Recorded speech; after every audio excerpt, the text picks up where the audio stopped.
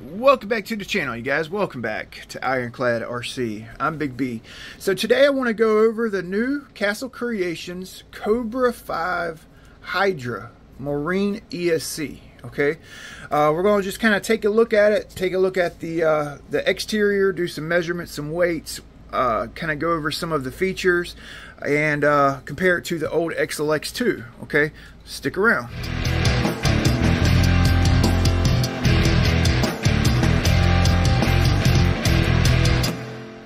Okay, so I've actually been beta testing this speed control for the past month or so. I've had some pretty good experiences with it. I've had it in a couple of boats, 3 boats, and gotten some pretty decent speeds with it. Okay, it's basically an updated XLX2. I have my oldest XLX2 here. This is well, I got this HYDRA when it first got released. The frame of the new Cobra 5 is the exact same size, height, width, and pretty much weight as the XLX2. CNC cut aluminum anodized case. Okay, Cobra 5. It's got an updated 32-bit microprocessor.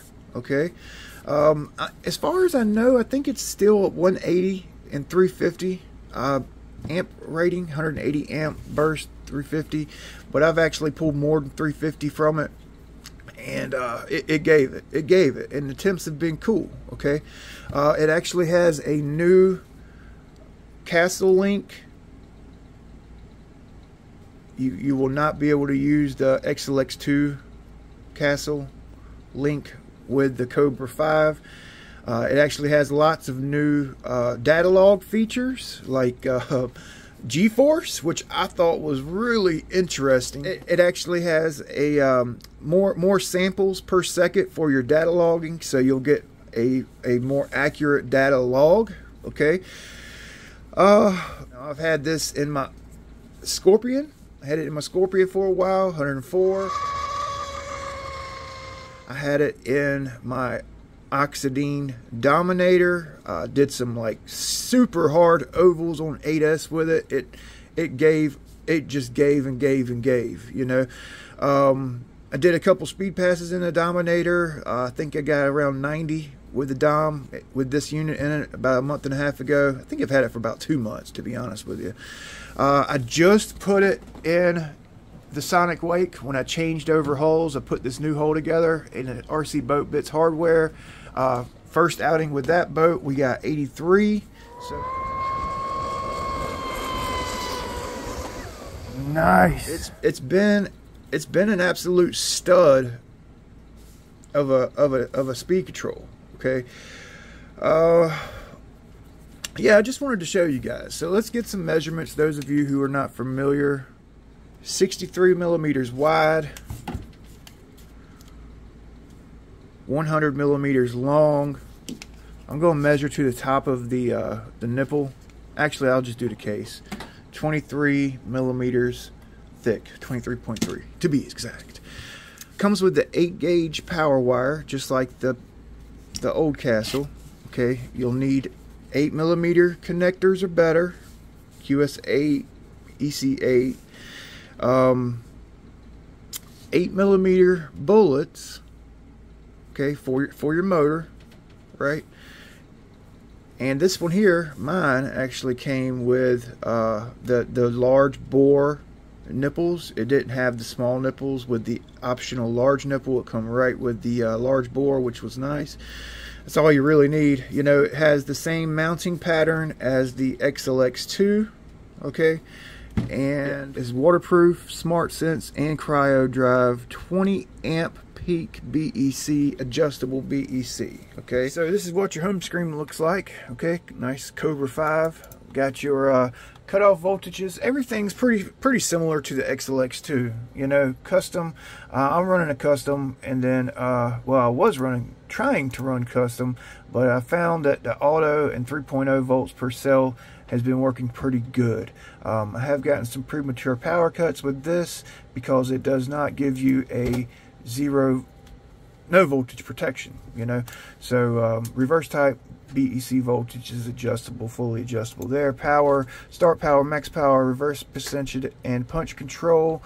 Brake, we don't use brakes on our boats. Advanced, auxiliary wire, none. Throttle band, motor current limiting. It will you can custom, or I've actually set mine for the 600 amp maximum current limit. It is a 180 amp continuous 350 amp burst, but it is capable up to 600. I've known guys with the XLX2 to pull 500 amps, but this one here, as you can see, it actually has a 600 amp like ceiling, you know. Motor direction, motor timing, zero. I'm running 0 timing on my TP motor there. You got motor temperature cutoff. We have it disabled, right? And then you have 2, 4, 6, 8 pole options here. And your logging, you get lots of options for logging. So the nice thing that I found with this Castle is you don't have to clear out all your data, you know. You have all your sessions. I have 24 sessions here. I got 2 picked out, and we're going to go ahead and load it up. You got to make sure that you pick out which parameters you want to save on your data logging, and it'll basically take us right to our data. So we're going to go to our 11-minute run here, so it's not as jumbled up. And as you can see, I have pretty much everything like clicked, right? I'm just going to give you guys a real quick, you know, scroll through. I'm not going to name each one out, but you guys can see what you're able to save and the parameters, the data you can check. Okay. This one here is pretty neat. The acceleration. We pulled 2.4 G's on this particular run, which is pretty crazy. Like I said, on my Dominator, I pulled like 4 G's in the park pond. So I'm gonna go ahead and hide all of this because it's just kind of, we really don't use all that, right? Really all I like to look at is the power, battery current, battery ripple, battery voltage, acceleration, and then I'll actually take a look at my power out, make sure I got to 100%, but we'll go ahead and disable that so it's not as jumbled up for us. Pretty traditional way of data logging with Castle. You know, nothing's really changed in that aspect. You just have a couple more options, you know. So let's get rid of the current. So we actually have battery voltage, battery current in the green, and then our acceleration is in the blue. So we can take acceleration off. You can see where we peak, where our voltage dipped, and then you can put the acceleration on and kind of see the amount of G's we were pulling at any given point in time, right? So let's just kind of pick out this right here. So for this run, we were at 1.5 G's, dipped our current about a volt and a half, and we were pulling somewhere in the neighborhood of 310 amps for this particular pull here. This isn't a speed run data log here. This is just doing ovals, you know.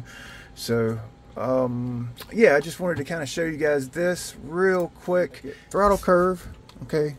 Brake curve, I don't really mess with the throttle curve too much. I guess I could, but I like using my old-fashioned, you know, get a feel for it with my fingers. So yeah, let's go back to the shop and we'll finish up this review.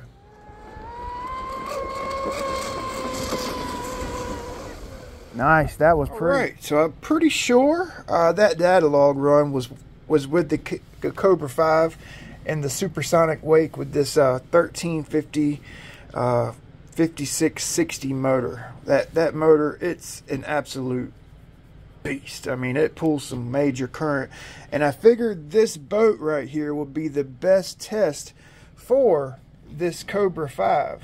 You know, I got it all plumbed back in. This does not come with the unit. I made that little guy there so I could change the ESC out on different boats, and I just use my cooling line as a on-off switch holder. You know, that might be a good idea for you guys. I don't know, but yeah, it was a simple way to mount my switch. Yeah, pretty robust speed control. It handled everything I threw at it, you know, everything. So I just want to give a shout out real quick before I let you guys go to Castle for letting me be a part of the beta testing team. Pretty cool experience. I really appreciate it. Nothing but good things to say about the Cobra 5.